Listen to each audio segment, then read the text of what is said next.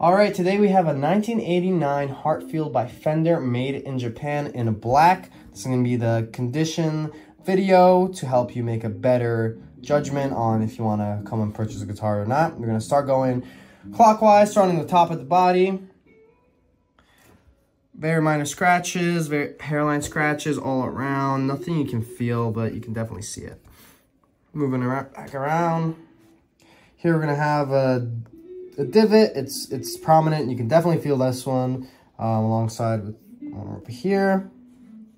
More scratches all around. Overall, it's in good condition. I wouldn't say very good, in good condition. Moving on to the fretboard, we're gonna take a look. I'd say the fretboard is in fair condition. Nothing that you need to refret it, but fret life is definitely going out. All right, moving on to the back of the guitar. Same clockwise motion.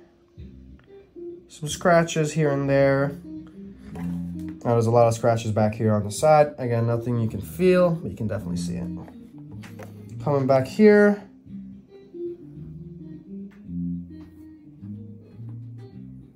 Scratches on the guard.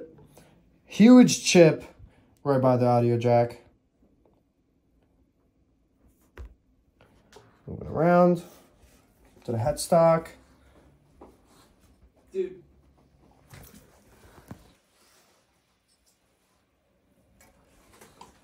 All right, that was a Heartfield by Fender, made in Japan, 1989, in all black.